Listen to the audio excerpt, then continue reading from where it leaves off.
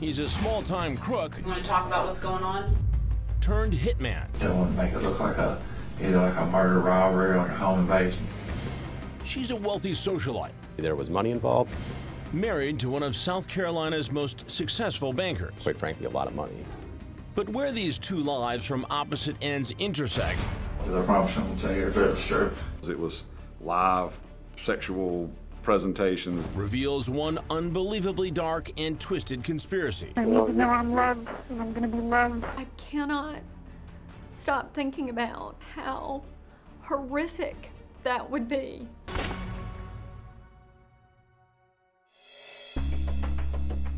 Nancy Latham thrived in the well-heeled circles of Charleston, South Carolina. Anyone who was anyone in this picturesque town knew Nancy and her husband, Chris Latham, a top bank executive with a high six-figure salary. But by the time the couple's two daughters, Emily and Madison, had reached their teens, the family had drifted apart. Chris wasn't incredibly involved in our lives. At that point in our lives, my two daughters and myself were sort of acting as an independent unit. And then, the day that changed everything, one Nancy will never forget. It was Madison's spring break week. So Maddie was going to be in the house every single day, all day that week. I happened to be taking my bath, and Madison answered the door and then ran upstairs and said, "The police are at the door." They both came in, sat down, and said, "Do you know of anyone that would want to hurt you?" And I said, "What do you mean, hurt me?" And they said, "Would you know of anyone that would want to kill you?"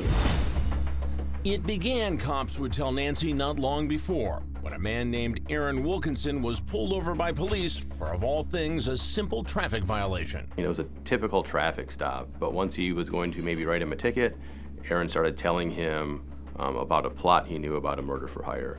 And the officer quickly realized he should search the car, and when the officer found the gun inside the car, he then arrested Aaron Wilkinson.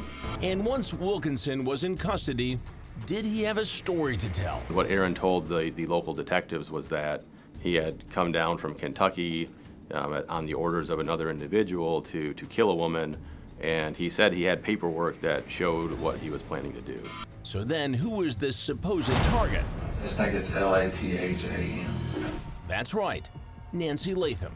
Once investigators started digging into Wilkinson's claims, and more specifically that paperwork, they discovered just how meticulously the hit had been planned. Whoever put that together had gone to the extent of saying exactly where she would be at what time, so she could be killed. And obviously that was a concern we had. So some of the things Aaron Wilkinson was saying were checking out, and then the next step was really sort of getting the details about who was involved. The feds are brought in, and the hitman drops another bombshell. He claims he's not working alone. His partner in crime is this guy, Sammy Yenawan, and Wilkinson tells the feds he's got to check in soon or he'll be in big trouble. Sammy will suspect something is up. I was supposed to call him. What time are you supposed to call him last night? Just any time. The earlier this morning, the better. Okay, well, we're gonna make that happen. Are you okay with that? On that? The feds set up an undercover call between Aaron Wilkinson and Sammy Yenawan. Special Agent Joe Boykin is releasing part of it to Crime Watch Daily. Listen carefully, because feds say it reveals one of the most chilling aspects of the crime. This is an undercover phone call made to an individual known as Sammy. Hello? What's up, man? Can I pop up with him in the car? I don't know what else to do. Well, look better. And I'll call you when it's done, so I'm gonna do it today. As the call reveals, the gunmen have been given the green light to take out anyone who gets in the way of their target. And as authorities were about to learn, that included Nancy's own daughter. Wilkinson said, "What should I do if somebody's there, if the kids are there?" And Yenawan told him, "Well, it'll make it look better, so go ahead and kill them too." Then Aaron tells cops it was Sammy who gave him that hit packet in the first place. She came back and he had that manila envelope with all like the, pretty much all the biographical, and then it had like a Google map, not satellite imagery, but more just like a colored map.